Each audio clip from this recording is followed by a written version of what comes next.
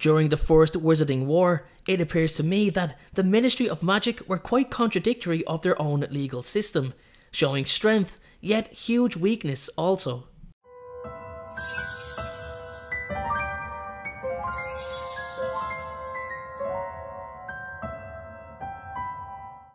After Voldemort's downfall, the Ministry went on a vicious hunt for the remaining Death Eaters and supporters of the Dark Lord.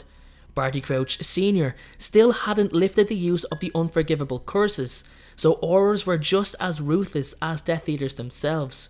Aurors like Alistair Moody became infamous for his high success rate at catching those who followed the Dark Lord. Dozens of these wizards were captured and turned over to the Ministry for the crimes they had committed.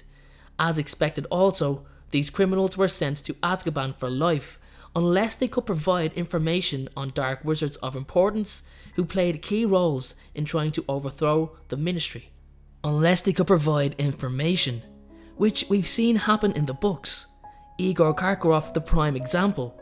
He secured his immediate release for providing information on several of his Death Eater comrades.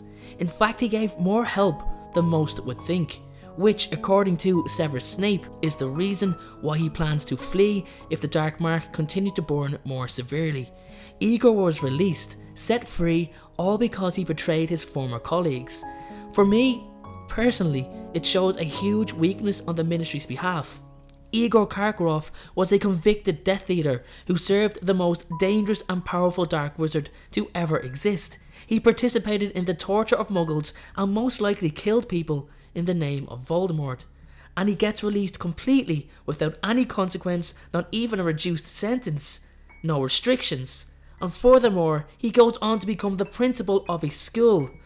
It's completely ridiculous, and this is a man that should have suffered some punishment at least, but it shows just how desperate the Ministry were to get to the bottom of these very distressing series of events. The government's attempts to find an answer, to find the culprits, led them to contradicting their own legal system. The Ministry of Magic has seemed to have a primal focus on keeping the public happy.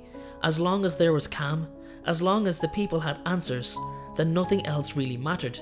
Criminals like Igor Karkaroff went free, and wealthy, prominent men like Lucius Malfoy, who claimed to be under the influence of the Imperius Curse, and had absolutely no idea or no memory of anything that has happened during the First War. And he got away with it. In fact, not only that, Lucius went on to become a prominent and influential figure within the Ministry itself. Or how about imprisoning innocent people upon hearing mere whispers and rumours in order to fill cells at Azkaban once again to meet the public outcry for justice. That's all for today's video, everyone. We are almost at 3,000 followers on Instagram. Get on, follow me at InstaDeanJ, and you'll be entered into the one giveaway. Thank you very much for watching today's video. I really hope you enjoyed it. If I have earned your subscription, then please make sure to click that subscribe button, as it is very important in helping my channel grow. If you like this video, then make sure to give it a thumbs up, as it's also important in helping the video grow. Thank you very much again for watching, and I hope you all have a great day.